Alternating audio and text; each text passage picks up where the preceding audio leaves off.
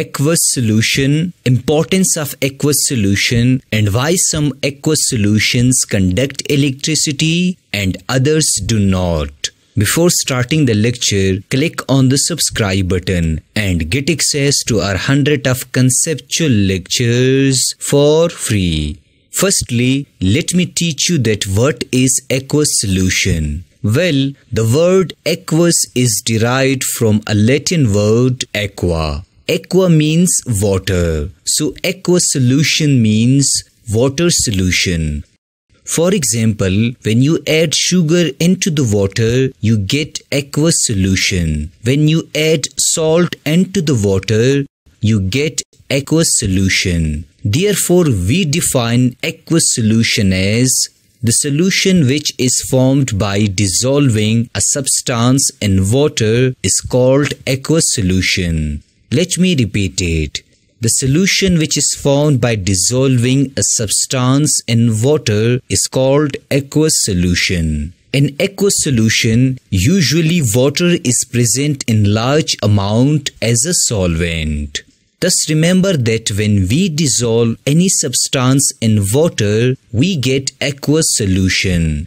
Now, why water is known as a universal solvent? Well, the answer is very simple. It is because water has the ability to dissolve a large number of substances. Therefore, we call it as a universal solvent. Here, let me ask you, is every substance is soluble in water? The answer is no. Not every substance is soluble in water. Water is a polar covalent compound. Only polar compounds are soluble in water like salt and sugar. Non-polar compounds are not soluble in water like oil and petroleum. Thus remember that only polar compounds are soluble in water. Non-polar compounds are not soluble in water. Now, what happens to a substance when it is dissolved in water?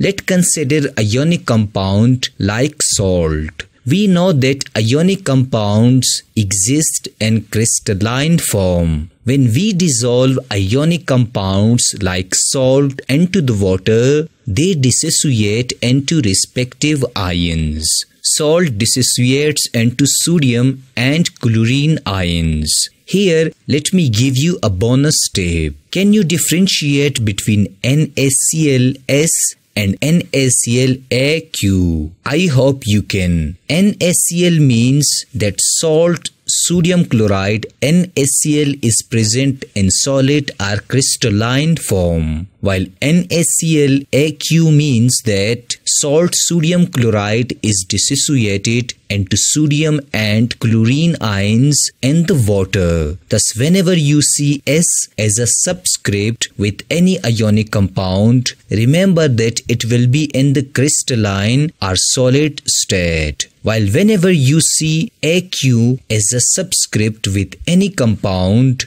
remember that it will be in the dissociated form in water or in aqueous solution. Also, you should learn, do aqueous solutions conduct electricity? Well, the answer is yes and no. If there are free ions in the aqueous solution, it will then conduct electricity. Like aqueous solution of salt, it has free ions like sodium and chlorine, so they conduct electricity. Note it down that aqueous solution of all ionic compounds conduct electricity. Now, if there are no free ions in the aqueous solution, then it will not conduct electricity. Like aqueous solution of sugar, there are no free ions in aqueous solution of sugar, so it doesn't conduct electricity. Remember that those aqueous solutions which conduct electricity are called electrolytes. For example, the aqueous solution of salt is also known as an electrolyte,